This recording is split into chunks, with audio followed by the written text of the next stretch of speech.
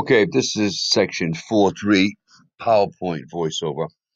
I start out, there are three different calculator functions that you make use of in this section. So I start out showing you the factorial rule, the permutation rule, and the combination rule.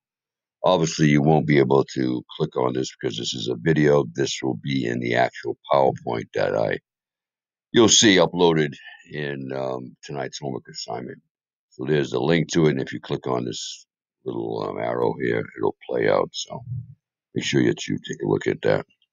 This slide here is the three examples. One is the factorial rule, and the second is the permutation rule, and the third is combinations. All right, so these three are just illustrated in the video that's in that first slide.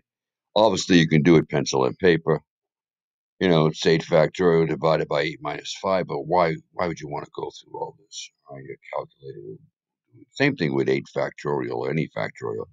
Sure, you can go 8 times 7 times 6 times 5 and all the way down to 1, but by hitting the 8, hitting the, going to the math key, arrowing over the probability, and going down to factorial is a lot easier. It gets the answer a lot quicker, so I would advise doing it pencil and paper. All right, the main focus of this section is using counting formulas, trees, and counting techniques. When outcomes were equally likely, back when we started this in section 4.1, we computed the probability of an event by using the formula. Hey, what are the number of favorable outcomes over the number of total outcomes? The probability formula requires that we're able to determine the total number of outcomes in a sample space. In previous problems we've done in previous sections, this task has not been difficult. The total, for instance, 52 cards in a deck, we all knew that.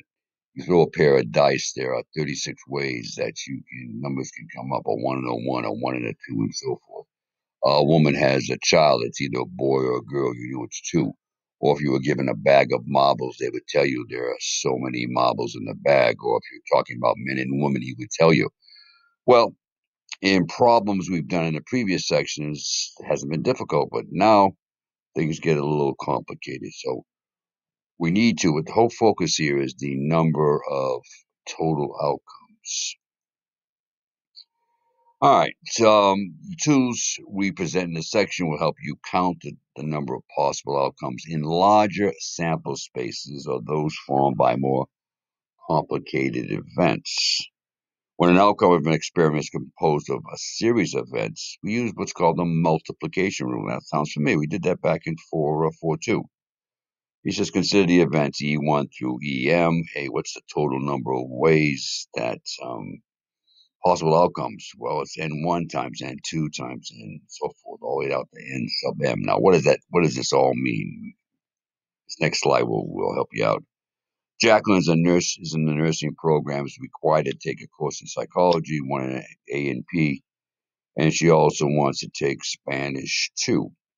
There are 2 sections. When she goes to register, there are 2 sections of psychology, 2 of A&P, and 3 classes that are available in Spanish too. Now the question is, how many different class schedules can Jacqueline choose from? He says, assume that the time of the sections do not conflict. Says using the information, let's make a tree diagram. Well, you're not going to make a tree diagram, but what we're going to do is show you how the answer is derived and show you a faster way of getting to the number of possible schedules. All right, so here's Jacqueline now at the registrar's office. She's got 2 sections of psychology to choose from. All right, let's say, for instance, she chooses this one here. She's got 2 sections of A&P to choose from, and then she has 3 sections of Spanish. So as you can see at the ends here, if I count these, this would be a 1 and a 1 and a 1, a 1 and a 1 and a 2, a 1 and a 1 and a 3. So there's 3 here, 3 there, 3 there. Total of 4 times 3 or 12 different schedules that Jacqueline could possibly choose for next semester. Says creating a class schedule can be considered an experiment with a series of 3 events. 2 possible outcomes for psychology, 2 for A&P, and 3 for Spanish 2. By the multiplication rule, 2 times 2 times 3. This 2 is the number of psychology courses. This is the number of A&P, and the 3 is the number of Spanish. 12 different class schedules. A lot easier using the multiplication rule than trying to sit there and construct a tree diagram. He did it to show you that the answers are identical. Chronological order. Consider the following question given on a history test. Arrange the following events in chronological order. Well, the correct answer is ACB. The Boston Tea Party happened first. The Civil War happened second, and the Teapot Dome scandal. But let's say you're guessing. All right, you have two. You're just guessing at this. Well, for the first event, you get three choices. All right, which happened first? You get three: the Boston Tea Party, the Teapot Dome scandal, and the Civil War. After you choose one of those, you've only got two possible answers left for the second thing that happened chronologically. And then after you've picked the second one, you've only got one left. So the number of different ways you possible arrangements are 3 times 2 times 1, which is a total of 6. Now, very important. Yes, the primary function is to find the total number of ways something can occur. But don't get it twisted because the questions on an exam may ask you for the probability that you randomly guess in this case, the chronological order. Well, if there's 6 total arrangements, only one of those 6 is going to be the correct one, A, C, B. So your probability is 1 over 6. But even though some of these problems ask you for probability, invariably then there's only going to be a 1 in the numerator, the number of correct answers. Your job is going to be to figure out that denominator, in this case here, was 6. So even though we're working with total number of arrangements, the problems you see may ask you for probability. The good news is the numerator, the number of favorables, is only going to be 1, and the denominator will be whatever you calculate it to be. Probability is still part of what's going on here. Identity theft. It's not wise to disclose Social Security numbers. Yeah, okay, makes sense. Because they can often be used by criminals attempting identity theft. Assume a criminal is found using your social and claims all the digits were randomly selected. What's the probability that this crook just happened to guess? Well, your social has 9 digits in it. All right, so it could be the first number could be anything from 0 to 9. The second number could be anything from 0 to 9. The third number. So there's 10 choices for the first, 10 for the second, 10 for the third, all the way out to 10 choices for the ninth number. 10 times itself 9 times is 1 billion. So the probability that he guessed your social, well, your social is only one number, one chance in 1 billion. Now, he didn't guess it or she didn't guess it. They went through, somehow they found your social, whatever, they found your wallet or they went through your garbage. Identity theft, 1 in a billion. Now, no one's going to guess that. The odds there are pretty high. They found it another way. How many ways can 8 books be arranged on a shelf? Well, you get 8 books. All right, so you get any one of the 8 that's going to be first. After you choose that first book, you get 7 books for the second slot on the shelf. After you pick that one, you've only got 6 for the third, 6 books to choose from for the third slot, then 5, then 4, then 3, all the way down to 1. There are 40,320 different arrangements. Now, arrangements means that order, the word arrangements means that order counts. By order counting, I mean 1, 2, 3, and 3, 2, 1 are different arrangements. They're counted separately. You see the word arrangements, he's talking about order counting. All right, as far as factorial, by definition, 0 factorial is 1, 1 factorial is 1, n factorial is n times 1 less than n minus 1 times n minus 2, and so forth. And we use this, the exclamation point. So 4 factorial, 4 times 3 times 2 times 1, 24. Special definition is 0 factorial. This happens to be 1. This is and what we're going to be doing. Routes to national parks. During the summer, you plan on visiting 6 national parks: Glacier, Yellowstone, Yosemite, and so forth. You would like to plan the most efficient route, and you decide to list all the possible routes. Well, by applying the factorial rule, there are 6 different parks can be arranged in 6 factorial different ways. You got 6 parks to choose first to go to, and then you got 5 left, followed by 3 times 2 times 700 different ways you can arrange those six different parks. Now, what the question asks you? Well, what's the probability that you randomly select the fastest way to get to all 6? Well, there's only one fast route. The fastest route is only one of them. 1 over a total of 720 would be your probability that you randomly select the shortest route between those 6 parks on your summer vacation. 1 over a total of 720. A sales rep must visit 4 cities: Omaha, Dallas, Wichita, and Oklahoma City. There are direct air connections between all the cities. Use the multiplication rule to determine the number of different choices. Well, he's got 4 choices for the first city to visit. After he chooses that city, he's 3 left. He chooses a second city, he's only 2 left and then finds only 1 city left. So there's 24 possible routes. 4 times 3 times 2 times 1, the multiplication rule. Pretty simplistic. All right. Using the multiplication rule, we get 24. I could have done 4 factorial. You've gotten 24 just that way there. But, in that case, you have 4 times 3 times 2 times 1 you can do in your head.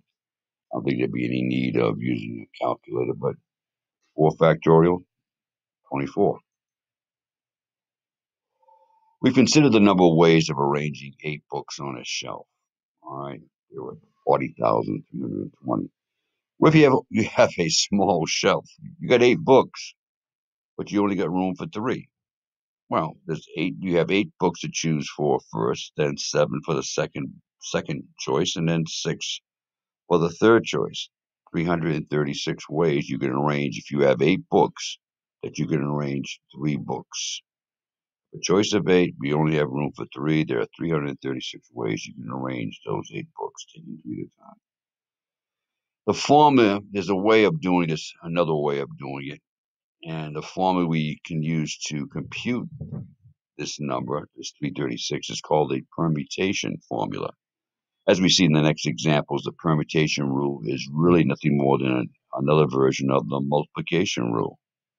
To arrange, the number of ways to arrange in order n distinct objects, taking them r at a time, is this formula right here, n factorial divided by n minus r factorial. Key thing here is when you're doing permutation, order is important. A, B, C, and C, B, A are different arrangements. Same 3 letters, but you're arranging them differently. So by the permutation rule, 8 things taken 3 at a time. Now, the reason I'm using permutation is that order makes a difference. Order is important. Yes, I could use the formula, but why would I put myself through that when I can just plug an 8 in, go to math, arrow to probability, come down to permutations, put a 3 in, hit enter, 336.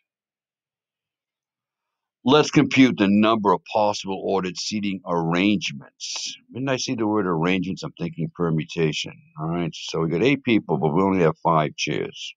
All right, in this case, we are considering a total of 8 different people, and we wish to arrange 5 of these people in these chairs. All right, so by the multiplication rule, any one of the 8 people could sit in the first chair. Then I got 7 that can sit in the second, 6 followed by 5, and then finally I got 4 people, 4 choices for the last to 5th chair. But by doing it by using my calculator, just as fast, if not faster, there are 6,720 possible arrangements, order making a big difference. Who sits in the first chair and who fits in the second and so forth. All right, so there it is, done by the formula. I don't see yourself even remembering this formula or even writing it down. I would go right to my calculator. He's just showing you here how the answers are exactly the same. Using sort of pencil and paper versus using the calculator. 8 things taken 5 at a time. Order makes a difference. It's kind of a classic problem here. You got 3 offices: president, vice president, and treasurer must be elected among the members. How many different slates are possible? He says we will review a slate of offices as a list of 3 people, where the president is first, the vice president is second, and the treasurer is listed third. For instance, if Mr. Acosta, Mr. Hill, and Mr. Smith wish to be on a slate together, there are several different slates possible depending on the person listed for each office. In other words, Mr. Costa could be running for president, Miss Hill for vice president, and then you could have Mr. Smith running for treasurer. Now, if I mix that up, if I go Mrs. Hill first, Mr. Costa second, Mr. Smith. Now, Miss Hill is running for president instead of Mr. Costa. It's a different arrangement. All right, so it's a permutation rule. All right, because order makes a difference, and the order in which they're listed on the ballot makes a big difference. You want the right person running for president, the right person running for VP, and the right person running for treasurer. Order makes a difference. A permutation. All right, so here are the requirements. You have M for permutation and different items available. Select R of them without replacement. We consider rearrangements of the same items to be different sequences. By that I mean A, B, C is a different arrangement than C, B, A, and it's counted separately. Here's the formula, but I've also showed you way back when how to do this with your calculator. In each of the preceding or previous counting formulas, we have taken order of the objects or people into account. However, suppose that in your political science class you're given a list of 10 books and you are to read 4 during the semester. The order in which you read the books isn't important. We are interested in the different groupings or combinations. All right, we're not interested in arrangements, but now interested in groupings. The order in which you read those 4 out of 10 books, who cares? The next formula tells us how to compute the number of different combinations versus permutations. And there's a formula. The difference is you have this R factorial in the denominator. Here again, I wouldn't sweat the formula. The main thing is when you're given a problem, you got to decide, does order make a difference? If order makes a difference, hey, I'm using a permutation rule. If order doesn't make a difference, I'm using the combination rule. If I'm taking all of the items and I'm arranging them, then we have the permutation rule. All right. In your political science class, here again, you're assigned to read 4 books out of 10. How many different groups? All right. So I could use the formula here down at the bottom and come up with 210, or simply use my calculator. I would obviously opt to use the calculator. Combinations rather than a permutation. The reason it's a combination is because the order in which you read the books is unimportant, or it doesn't make a difference as opposed to that slate of people running for elections where president, vice president, and secretary, if you rearrange the names, you got a different person running for president, different person running for VP, and different for treasurer. Order did make a difference there, it doesn't here. All right, so there it is using the calculator. All right, 10 things taken 4 at a time. Order does not make a difference. All right, 8 books. How many groups? When I see groups or combinations, and I know it's a combination. 8 things taken 3 at a time, 56. How many different 5-person committees? Now think about a committee. Unlike president, vice president, and secretary, committee members you're all committee members. No one's any more important, than any others. All right, committee members. Kind of a classic combination problem. You're on a committee, you're on a committee. It's not the same thing as being an officer, right? Order of the people, how they're selected, don't make a bit of difference with a committee. And I should have gone back to the previous slide. So it's 20 things taken 5 at a time. It's a combination. It's a classic problem that it's a combination when you're given committee. If you're given a slate of offices, order makes a difference. It's a classic permutation. Doing the computer dash special promotion, a customer purchase a computer and a printer, then you're given a choice of 3 software packages. When you walk out of the store, it doesn't make a difference which order those 3 free software packages are under your arm. You get 3 free packages of software, you don't care. You're walking out of the store with it. The order in which you do that doesn't make a difference. Order in which you stack them under your arm. How many different groups? Well, that kind of gives it away. It's a combination versus a permutation. So it's 10 things taken 3 at a time. There it is using the formula. All right, but here again, it's so much easier to use the calculator and the answers are identical. The calculator is doing all of this behind the scenes for you. Many of you may be familiar with the lottery. The Megabucks, you're given 49 numbers. Your job is to pick 6 out of those 49. Now, here's a image of a Megabucks ticket. Notice how the numbers are printed. They're printed sequentially from smallest to largest. Now, you don't, when the lottery comes out, you don't have, the numbers don't have to come out sequentially. What you have to do is get the 6 numbers, 6 out of 49. Order don't make a difference. All right. As long as you have, for instance, 12, 18, 25, 29, 32. If the 32 comes out first and the 25, you don't care as long as you get these 6 numbers. It's hard enough to win the lottery where order doesn't count. Imagine if you had to pick it numbers and pick them. And here's another thing. You can't pick them in different order because they print the tickets out smallest first. Order doesn't make a difference. You can watch this video, you can see how the numbers come out, but then when they show them, they put them smallest first, followed by the next biggest, and so forth. Order doesn't make a difference. All right, this is from the lottery. He says, hey, the odds of winning if you buy one ticket is 1 in 13,983,000.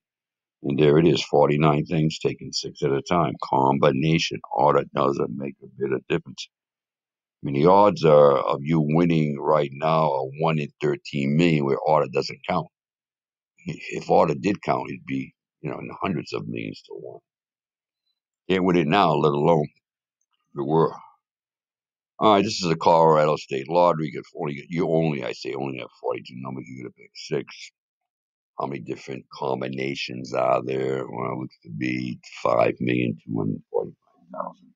So the probability of you winning if you bought one ticket would be there's only one winning ticket, 1 out of 5,245,786. So you say to yourself, well, I'm going to beat the odds. I'm going to buy, I'm going to buy 10 tickets. Well, here's your odds here. 0.00002 if you bought 10 tickets. I want to buy 100 tickets. So you're going to spend $100 and your odds of winning are tens, hundreds, thousands, 10,000s. You have 2 in 100,000 of winning, 2 chances in 100,000. If you put down, you've actually spent $100 on this. Your odds is too. Everybody says, someone's going to win eventually. That's why people play the lottery. You can dream for a day. These are the different examples of different state lotteries. I'm not even sure these are current. All right, and then these are the ways of winning. All this is some practice with your calculator. All right, entering in 36 things, 5 at a time, 53 6 at a time. He's doing it pencil and paper. You can check this with your calculator just to make sure you're up to speed. And this was a lottery with 31 different choices. You had to pick 5 numbers. All right. Notice the difference here. 31 numbers, choose 5. It's a combination. You have a 1 in 169,911 chance of winning. If you had, for some crazy reason, pick them in the right order, which doesn't even make sense, your odds of winning would be 1 in 20 million. So it's tough enough to win when order doesn't count, let alone if they made a lottery where order did count. Nobody would play because the odds would be so crazy. Powerball. Many of you are familiar with this. You got to match 5 numbers out of 69. Plus, you need the Powerball. There's 26 of those numbers. You have to get the right 5 out of 69, and you have to get the right Powerball. Well, and means it's a multiplication problem. All right. So this value times 26, you can see the probability as illustrated from the lottery site is 292,201,338. This is right from the lottery page. You can see how we've done it. I've done it with a calculator. This is a little different because you have to get this and you have to get the Powerball number. Talking about the lottery, there are about 1.7 automobile cause fatalities for every 100 million miles driven. All that being said, if you drive to buy a Powerball ticket, your chance of if you drive 1 mile, all right, if you drive 1 mile to the store to buy a Powerball ticket, your chance of being killed or killing someone else is about 10 times greater than the chance that you win the jackpot, the Powerball jackpot. Or if you played Russian roulette with Powerball odds, you could play Russian roulette for 100 times a day for 79 years and you wouldn't kill yourself. That's how crazy the odds. But people play. Now, here's the deal. You're thinking, well, if the answer could be a permutation or if the answer could be a combination, I'll just try them both and I'll pick the answer that I see on the answer sheet. Well, here's a case where we're asked for the probability of winning. I'm sorry, the organizer of a television show would select 5 people to participate. The participants will be selected from a group of 30 people. If the participants are selected at random, what's the probability that the 5 youngest people are selected? Well, you either have the 5 youngest or you don't have the 5 youngest. There's only one favorable outcome. So A has a chance, B has a chance. I don't know where this 4 is coming, and C has a chance. Now, I found the denominator by first using a permutation, but look, that's answer B. Then I did a combination, and that's answer A. So if you think you're going to outfox the test by doing it both ways and picking, well, guess what? Both answers are there. Here's the deal. Sometimes I ask you to read the problem and understand what's happening, but don't overread it. When people see the 5 youngest, they think for some reason that the people have to be arranged in order from youngest to oldest or from oldest to youngest. But notice the problem doesn't say that. It just says, hey, the 5 youngest. If I've got 5 people, Brenda and John, Izzy, Pat, and let's say Steve, all right. Then I rearrange those people. Steve's first, Brenda and John a second, Pat and Izzy a third. I still have the 5 youngest people. The problem never said they had to be in a correct order from youngest to oldest or oldest to youngest. So you got to avoid. It's why it's a combination. Order doesn't make a difference. You either have the 5 youngest or you don't. The problem doesn't say anything about them being in order. All right, just the 5 youngest. So it's a combination versus a permutation. So the correct answer would be A and not B. Read the problem, but don't overread it. All right. Board of directors. Well, it's a classic combination because, it's a committee. 12 different people. No one's any more important. You need to select 3. And here again, the word groups gives it away. If it says arrangements, that points you to a permutation. Groupings or combinations are all combinations. And there's the 2 formulas, which I'm saying you don't have to use because your calculator does all the heavy lifting. All right. Make sure you put some time and effort into this. There's a section 4.3 worksheet, and then I actually for this one, and this is the only time I do it for chapter 4 because it's the most challenging. I actually give you a chapter review, which I didn't do for the first time out. You won't see the give it. Different being is this one. This one here is this chapter is challenging, so you get a chapter review in preparation for the actual exam on